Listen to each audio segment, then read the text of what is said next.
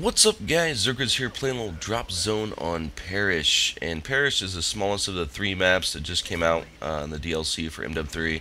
And this map is awesome, dude. It's close corner, instant action.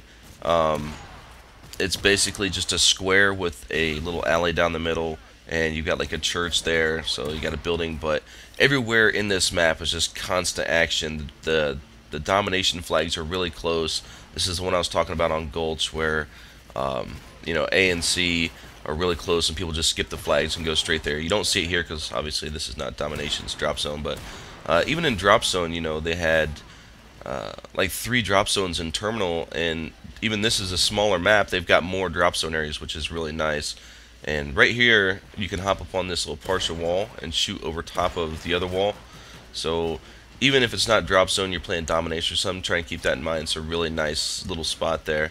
And then to my right here, you'll see kind of on the reverse side of the window. That's what I was talking about, where you can strafe jump out to the right. There's a window there where you can kind of no-scope back into the church, make for a really nice montage clip.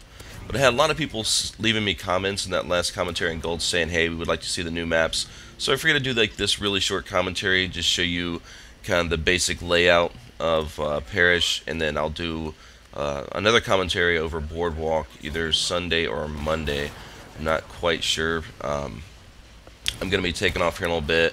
Going to go check out a house. Like I said, I'm moving to be closer to college or campus or whatever you want to call it. So I'm going to go check out a house today, and if it doesn't look nice, then I'm just going to go get an apartment and say screw it and stop procrastinating on moving, because I've been saying it for a while, and I'm just never going to do it because I'm way too picky when it comes to houses or location or whatever you want to call it. So anyway, that's what I got planned for today. But I also had a lot of people leaving comments on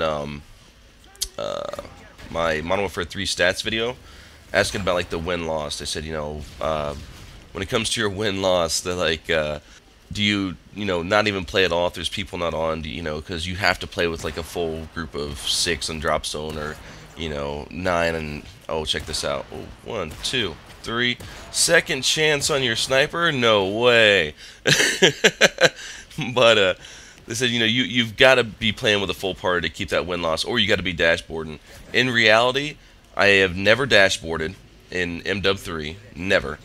And when it comes to drop zone, we run with no more than 4 people on a team. Like we always want like at least 2 randoms when it comes to drop zone. Now when we played early on, we would play 6 people in domination just so the spawns didn't get flipped, and then later on we ended up kind of mixing it up with ground war, and then we would only play with 5. So from the first couple months of MW3, we always wanted to have those randoms in there mixing up the spawns, causing different shot points to open up. So if you're wondering about the win-loss, there you go. Hope you enjoyed the comm. I'll post another one up soon. I'm out. Deuces.